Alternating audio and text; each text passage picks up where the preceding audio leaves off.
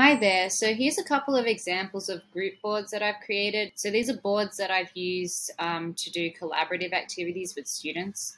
So one of them was just pretty basic. They had a first page where they had to circle a GIF and then write in the box, their group members. And then where I inserted some PDFs for polynomials. We were doing polynomials, okay? And I said in here, choose who in the group is going to do each of the problems, and then they could write their names here and just say who was doing what and show whatever working they liked, and then write the answers on here. And I could see in real time who was doing what, which was great.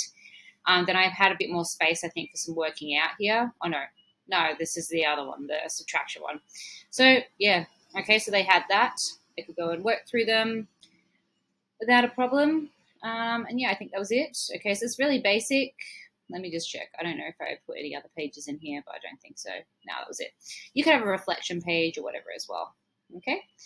And another one I had, we did an investigation about special patterns with binomial expansions. What I did is I did this graphic in Jamboard and I just inserted it as an image, but you could just create this in Whiteboard.Chat as well.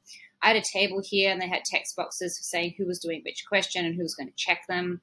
And then a box here to explain like what do they actually notice. Then I had this is one I think I had extra space for working out if they wanted. Then they had slightly more difficult problems, the same sort of setup. And again, they could indicate if they saw any particular relationships or not, whatever it might have been. And what else did I have in here? Some working out space. I had a page for a summary, which we did together. And then we had like a group reflection page. I really like adding these to the end.